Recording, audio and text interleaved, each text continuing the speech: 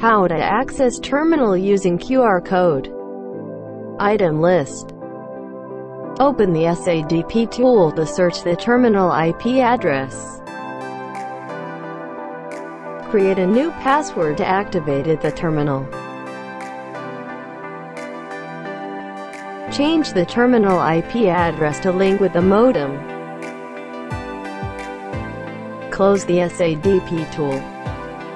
Open IBM S4200AC client. Add in the terminal.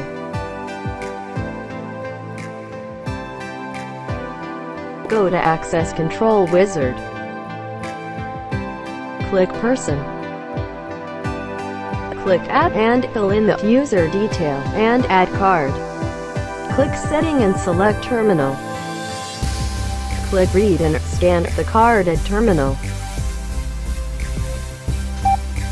Invalid card. Click Add to save card. Go to Access Group. Click Add to create a group. Add the user and terminal in the group.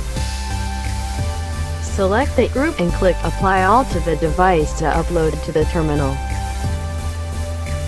Go to Create QR Code. Open the QR code generator.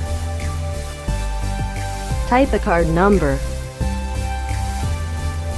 Click Sure to generate the QR code. Go to Terminal to scan the QR code. Click the Terminal QR code scanner. Scan the QR code. Thank you.